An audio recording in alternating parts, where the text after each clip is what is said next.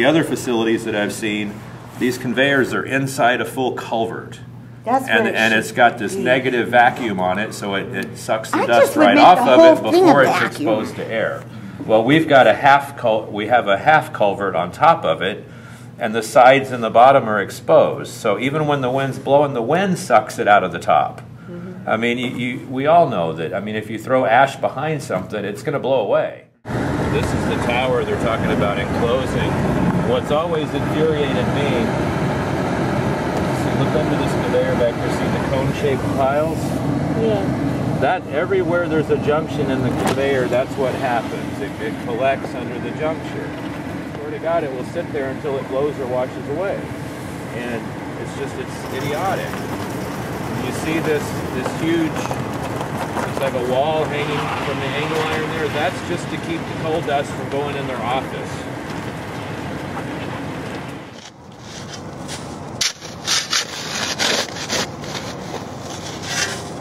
Seeing layers of coal dust, strata.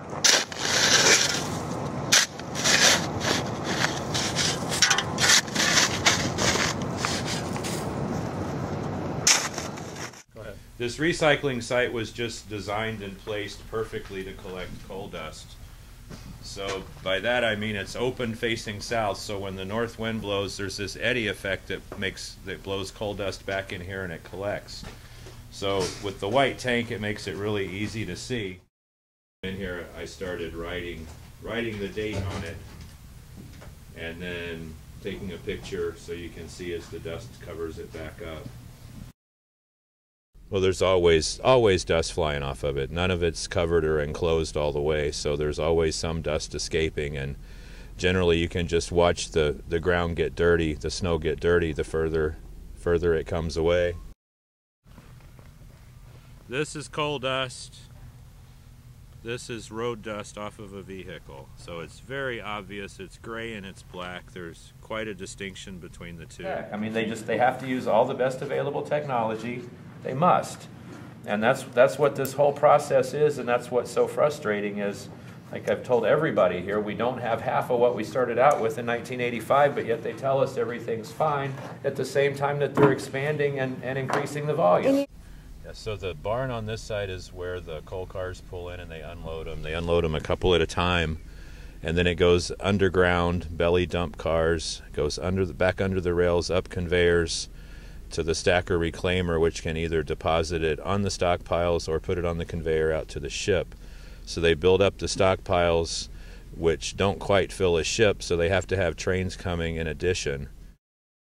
But it couldn't be more ill-suited for its location. It's directly downwind and inside our community.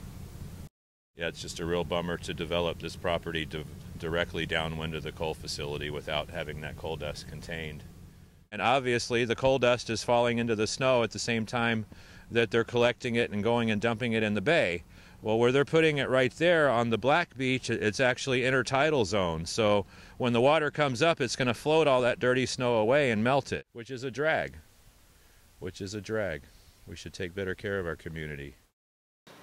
And since 2007, when the coal dust first became a problem, this was all in response to citizen complaints. We've been trying to answer a couple basic questions. And those two questions are, how much coal dust are folks exposed to, and is this unhealthy? And understanding an often invisible concern is really a challenge, as everybody in this room knows. And it was really cool when the city and the state and the Alaska Native Tribal Health Consortium came together and developed an ambient air project here in Seward.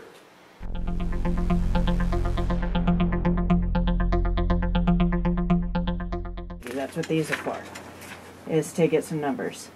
Not to shut down the facility. We want the coal dust out of our lungs. We want clean air.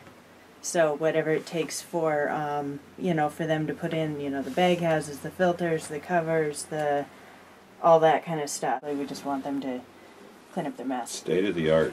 We want state of the art controls. We deserve state of the art controls. Yeah, we want to be protected from their toxic mess. There might be a way for both of us to be a winner. The community and the coal company. Sure.